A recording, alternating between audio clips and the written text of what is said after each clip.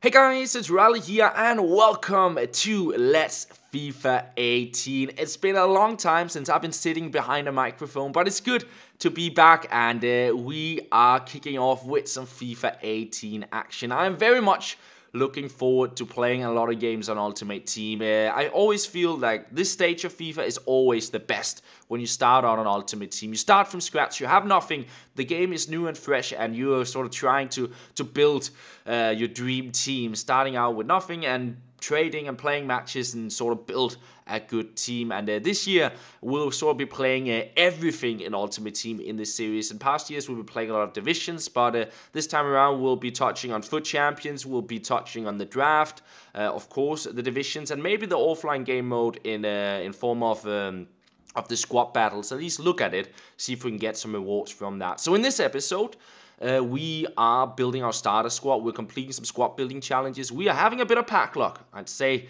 that we got a little bit lucky in our packs, and then in the next episode we'll jump into some gameplay. I wanted to have a match in this episode, but it just ended up getting way too long, the episode, so I saved that for tomorrow. A lot of gameplay. So a new addition to Ultimate Team this year is that you can choose a region where you want to get the majority of your players from, and I went with Italy. So I think that's a very nice touch. You have a bit more sort of an option instead of just getting random players.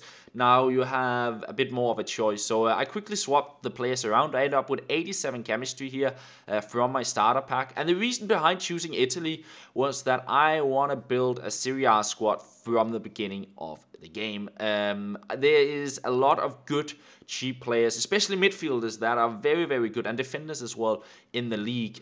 So I think that would be a good starting league to sort of have a competitive squad in the divisions and such. And of course, there's also Nani, there's Costa, and there's Cuadrado as 5-star skillers in the league. So there's a lot of options to go with. So I'm quite happy with that.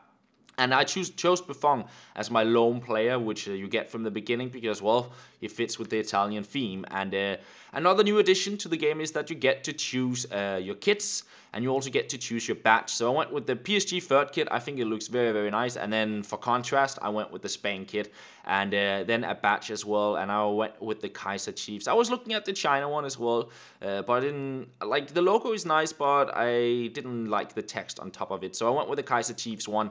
And I think this is a very nice addition that you get to choose all of these things from the beginning compared to previous years where you just get some random stuff. Now you actually have a bit more control, and it feels a bit more like you decide what is going on. So I think that's pretty cool, and we get some welcome back gifts as well. We get some FIFA kits, Ultimate Team kits, and we get some player packs. So we'll start out with these, and in the first one, we do actually get a decent player from the Bundesliga. He got 4-star skills and 4-star weak foot, but what I decided to do was to send it all to the transfer list, keep the Italians, and apart from that, just sell on stuff, get some coins in so I can build my starter squad and play some matches online, because I don't want to jump into online games with a bronze silver squad where I don't know any of the players and don't have any skill moves. I want to have some players that at least can produce a little bit of magic for me when I start playing. So yeah, we open up these packs and we get our first rare gold player, Iturbe. Unfortunately, he's no longer Argentinian and he's no longer in Serie A, so difficult to link him up with anyone, and he is going to get sold as well. So one thing I didn't think of when sending all these players to the transfer list was that they could be used in squad building challenges as well, because there's a lot of those which you can complete here at the beginning and get some nice rewards in. So I didn't think about this at this stage, but we will be thinking about that a little bit later into this episode. But for now, we're just sending stuff to the transfer list, and it got I have my transfer list sort of full because you can only have 30 items there before you claim stuff in the catalog, which we'll do in a second. But first off, I was looking at the new objective system, which is very nice because previous years we always had the manager tasks, which you complete in the beginning and then they're just there and they serve no purpose. You just have that tab with manager tasks, and yeah, just annoying. But this year, very, very nice. You have starter objectives where there's like 5 different categories you can complete. So you complete the first one, you unlock the next one, and so on. And then you have daily objectives, meaning there's new challenges each day to get some small rewards, which I think is very, very nice. And after I just looked at the objectives, I went into the catalog. I got the coin boosts. So we get 1,000 coins per match. Very useful in the beginning of the game, of course. Then I went out and sort of increased the size of my transfer list, and I also picked up some kits. I went with the special kits, and then I went with all the classic kits. So the special kits are always nice to have. And the classic kits, the thought about those was to discard them. Same thing with the footballs. They will discard for a nice amount of coins, especially in the beginning where I have 200 coins. Every single penny I can get, I will take. So I just redeemed all of these things. And with that, I had a lot of new items to claim, and it took me a little while to find out where to find it. It's down at the bottom there, and all the special kits I sent to my club. And all the other things, I just decided, you know what, we're going to discard it, and we got a couple thousand coins that way. I also sold on a couple players on my transfer list and ended up with a little bit over 3,000 coins. A nice starting mount, I suppose. And with that, I jumped into the squad building challenges. First, you have to complete like a sort of tutorial squad building challenge before you can unlock the next one. So very, very simple, just add in some random players. First a goalkeeper, then the next one is 2 center backs and a CDM. And they don't really need to link up here. So very, very easy to complete, and you get some bronze packs, meaning you get some bronze players, some bronze consumable items, which you can use to, 1, complete more squad building challenges, and 2, you can use them, use the consumable items sort of here in the beginning to improve fitness and contracts and that kind of stuff. So still quite nice to complete these, and yeah, very, very easy. Apart from this last one, I realized I had to put in an Italian to get a bit of chemistry. I didn't really want to use my Italians at this stage because I knew they would sort of add depth to my squad if I had to sort of swap players around and get fitness and that kind of stuff. But I ended up using 2 there, and we get an Xbox kit and some packs to open up as well for completely sort of the entire set. So first pack, not really anything amazing. As I said, some bronze players we can use in more challenges and some consumable items. Then a bronze players pack, a bunch of players in this one, quite nice. We get a rare player, and that will come in handy in just a second, as you need rare bronze players in sort of the next squad building challenge. So quite nice to get that. Then we do have a pack just with 4 items in it, and nothing amazing in that one whatsoever.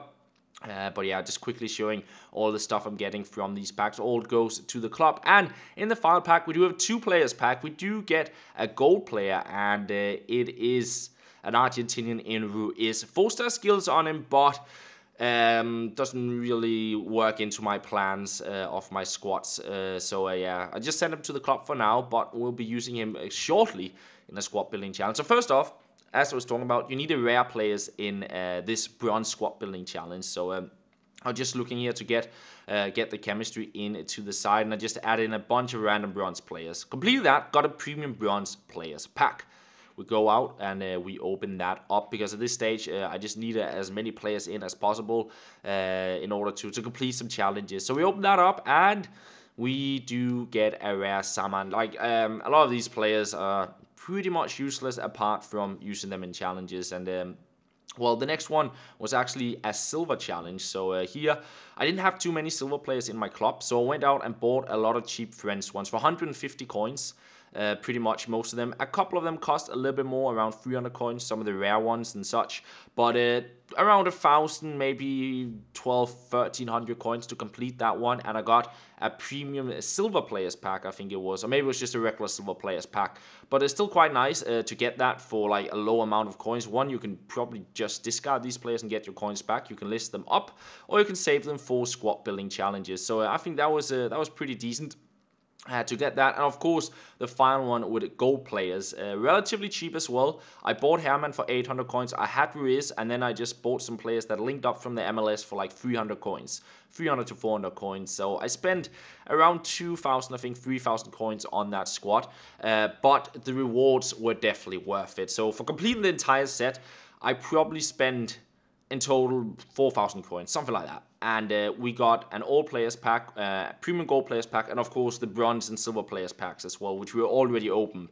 But yeah, first off, we open up the all players pack, and I was in for a treat when I saw an inform popping up. It's not a good one by any means, but it is very, very nice to get an inform right from the beginning, because it gives us a lot of coins right off the back. And apart from that, not really anything good. So getting an inform in a pack where you don't expect to get anything amazing, I was very happy with that. Of course, my transfer list full, at this stage in time, so all the stuff would be sent to the club. And then I went out and opened up my premium gold players pack, and we get a bit more luck in this one as well.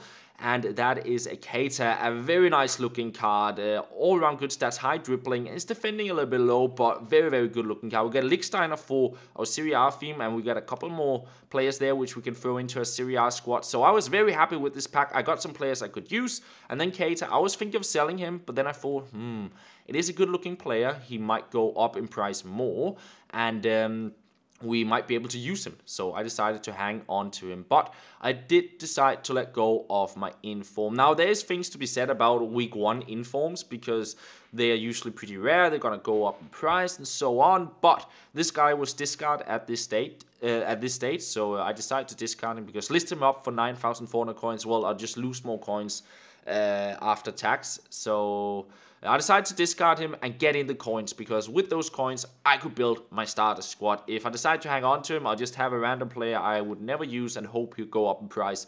Much better just discarding him, getting the coins in, and build my team. So here you see I actually managed to get a starting 11 and then use some of the many players I got in my packs as sort of depth in my squad. So I actually have a nice little team. I can swap players around, have a couple of Serie A players that can sort of go into my lineup. So Buffon is my goalkeeper for now, but he will of course be replaced in a couple of games. We have Koulibaly, I got him on loan. I picked up Nkulu, who transfers to Serie A. Barreca on the left back, looks pretty decent. Lichtsteiner we packed, and that is pretty much our starting defense. I think that's a nice, cheap, simple defense, and then we need to replace Koulibaly at one point. I got Gonalon, who transferred to Roma, into my squad. And then the star of the midfield, Zielinski, 5-star weak foot, 4-star skills, and some quite decent stats. I'm very much looking forward to trying him out, and only 2,000 coins. Brozovic on the other centre mid spot. Then Saponaro, who we packed, 4-star, 4-star on him. Always a good little starter player. We'll eventually replace him. Perotti as my first striker, 5-star weak foot, 4-star skills. The work rate's not the best, definitely not the best striker, and that is maybe the one downside to Serie A, not the best strikers for skilling. Ilicic, I picked up a little bit more expensive than his center forward card, but he was converted and he had the Hawk chemistry style on him, so I thought that was a pretty decent price. So we get him into our side. And that is pretty much our squad. In the next episode, we'll be playing some matches, but for now, we're going to end it off, and that is pretty much all. Thank you very much for watching. I'll talk to you guys later.